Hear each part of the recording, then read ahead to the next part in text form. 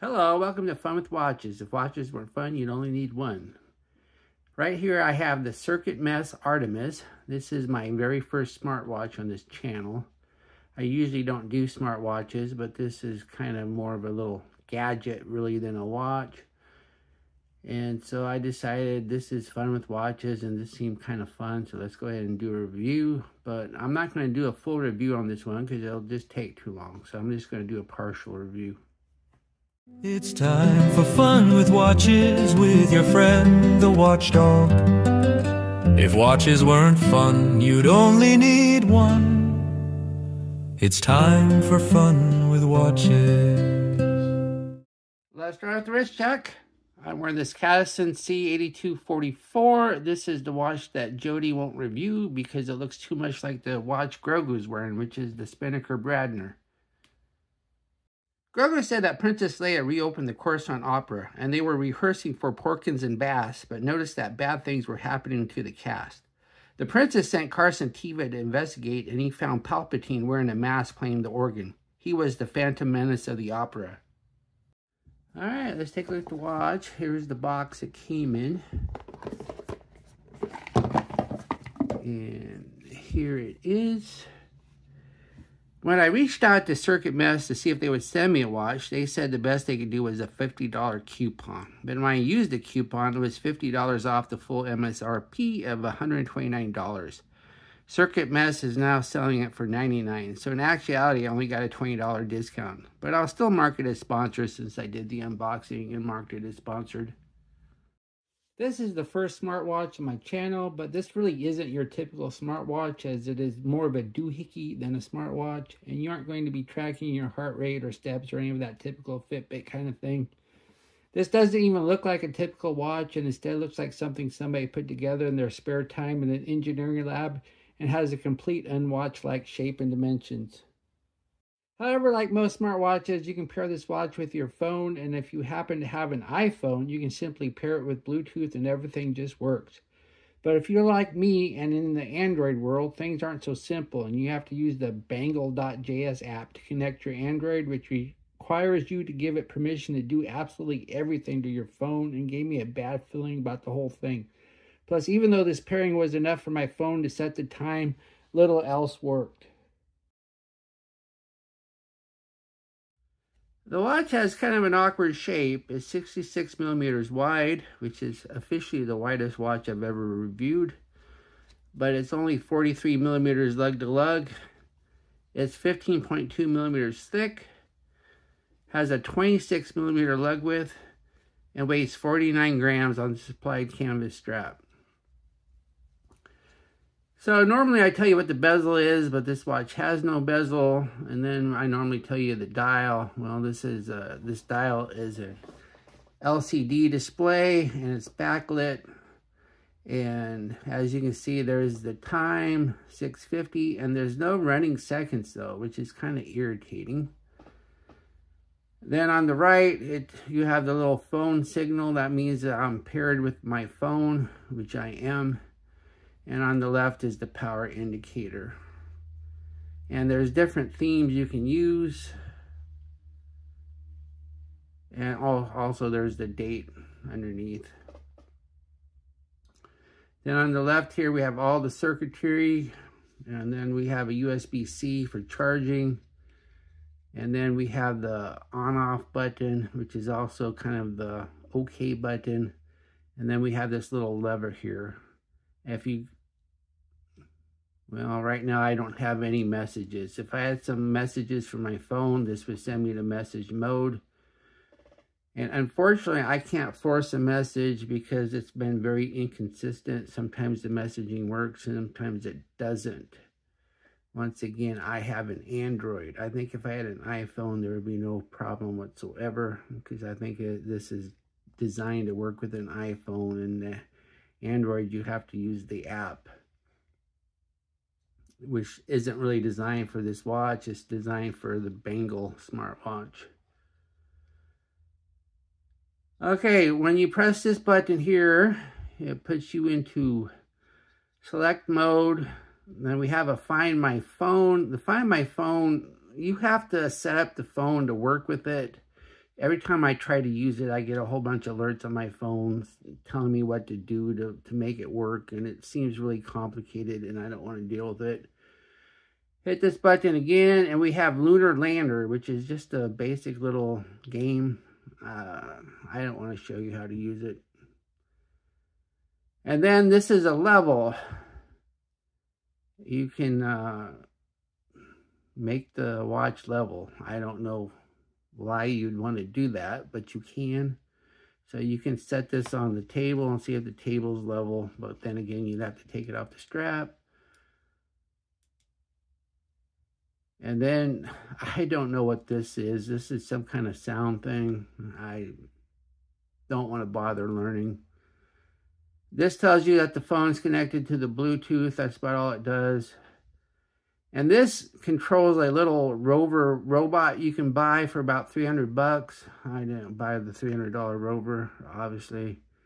And here are the settings. So press this button. Then you can toggle between 24-hour format. And one annoying thing about it, though, is when you aren't in 24-hour format, it doesn't give you an AM/PM indicator on the main display. It does give you an AM/PM up here when you're in the setting mode, but not on the main display.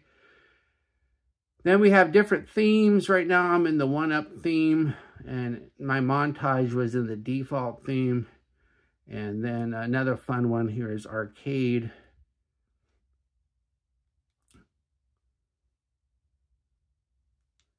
See, there's the arcade theme. So there's several themes, so you can set it to something fun. A lot better than the default anyway.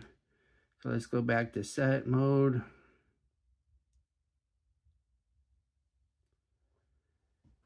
Then you can set the date format. You can toggle between day, month, year to month, day, year. Then you can actually set the time and the date if you don't pair it with your phone. And like I said, if you have an Android, pairing with your phone is kind of annoying. And then you can toggle whether or not there's sound. And then you can set the brightness. And the LED enable, there's these little LED lights around here. I thought at first it meant the backlight, but no, it's not the backlight. There's these little, here, let me go ahead and toggle it. I don't know if you can see the lights. See? All right.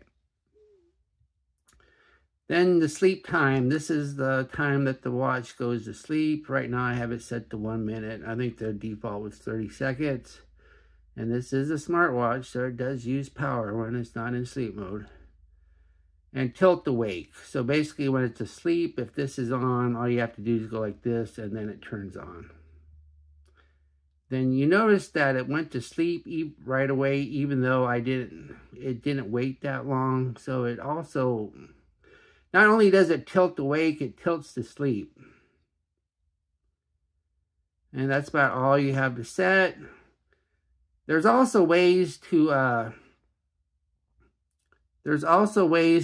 program this watch and make apps for it. I'm not going to go over that. And in all honesty, I don't know why you would want to do it. If you want to learn how to make apps, you'd be probably better off learning how to make apps for your phone than for a device that most people don't have. But if you do like to tinker, it looks like it's fairly simple to do. But we're not going to go over that. But if you buy this watch, there's links to different YouTube videos on how to use it. And I'll go ahead and leave those links in the description of this video. So you can look at the videos if you want. The strap is nylon and it's Velcro. It has a NASA logo on it. I would assume it's licensed. I don't know though. And it's fairly simple. Once again, these are 26mm lugs, but if you were to put a 24mm strap in there, it wouldn't look too bad. But if you put a 22 or 20 in there, there's going to be quite a bit of gap. So I don't know if you want to do that. Here's the watch on my 7.5-inch wrist. It's awkward. It's once again, it's 66mm. Oh, I also didn't mention before, there is a left-hand mode, which basically turns the display upside down if you want to wear it on your right hand. And if you go with the strap itself, if I let it all the way out, I can get 3 fingers underneath. So I'm not going to give this the Joe Haynes seal of approval. Not that that really applies to this watch anyway. There's no sense going into the loom room. This watch has a backlit LCD display, so you will be able to see it just fine in any darkness. So there's really no point of that. What do I like about this watch? Well, it's unique and weird. I do like the auto tilt that wakes it up. The strap's nice. It's fun. Has the NASA on it. And I like the different fun themes, like the arcade theme I'm using right now. What are my grapes and groans? Awkward shape is 66 millimeters wide, and that's just, it just feels funny on the wrist. The Android support's been pretty bad. You can't hook it up to your phone directly. You have to use the Bangle.js app, and that app is designed for a Bangle smartphone and not this phone, and so some of the support, the alerts and stuff like that, hasn't been working consistently. And there's no seconds on the main display, so I don't know why they didn't do that. There's plenty of room for it. Do I recommend this watch? If you want something to tinker with and you have an iPhone, then you might want to give this a try. However, if you just want a smartwatch and you own an Android, you might want to give this one a pass. Especially if you want to learn how to make apps and stuff, you might be better off trying to learn to make apps for your phone. Thank you for watching my partial review of the CircuitMess Artemis, and I'll be back with another review. Be sure and like and subscribe to my channel. And if you like this watch, I don't have an affiliate with CircuitMess, but I'll leave you a link anyway and tell them you saw it on Fun with Watches. And I think they make one more watch, and you never know, maybe they would send that to me for free. And I will leave links to the how-to videos on how to use this watch and how to program this watch in the description. And I'd like to thank my Members Choice members. Last time I looked, there was 11 of you, and the Members Choice watch has arrived. And it looks like most of you have seen the video, the unboxing. And if you are not a member and want to see the unboxing, be sure to join and you can see it. But everyone gets to see the review, but members get a week-long head start. Bye.